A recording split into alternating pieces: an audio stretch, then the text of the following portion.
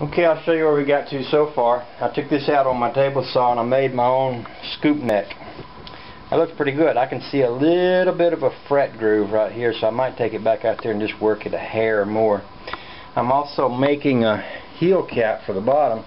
Basically, I cut a piece of oak because it's light wood, and I've marked out what I want with a pencil, an ink pen, and I'm going to cut that out and then put it on there and then probably grind around the edges to make it nice and flush. So I think I'll take that back and do one more little hair of work right here where I can see that fret, and cut this out, glue it on there, and then I'll come back and shape it after it's stuck on there good.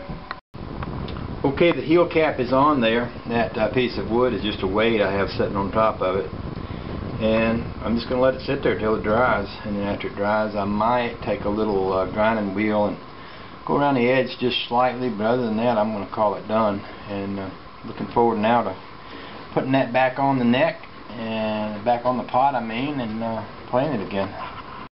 Okay, I'll do a quick little final update on this banjo I was working on today. I made my own scoop neck here. I just took it out on the belt sander and just ground away that much of it, and I don't think that looks too bad at all. I also went ahead and replaced the tailpiece. That has actually still got some wet glue on it, but I wanted to put it together anyway because I'm always impatient to hear it play. After it dries I'll get some fine sandpaper and you know, smooth that down a little bit more. But I think it's good, and she sounds nice.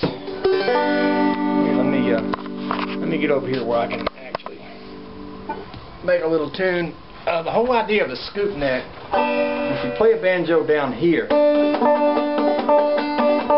sounds like that, but if you play it up above the drum, it has a softer sound. You notice how that's softer?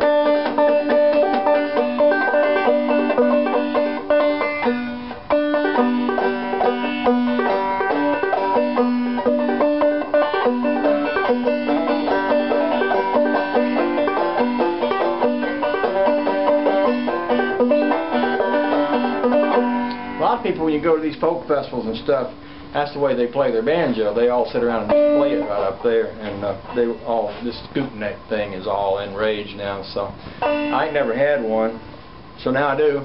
Made one.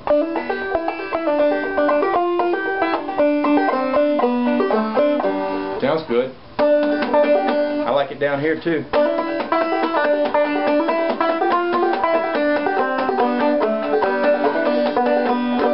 More of the hammering noise from the head when you play it down here than you do up here. So I like it. I like having the opportunity to play it both ways if I want to.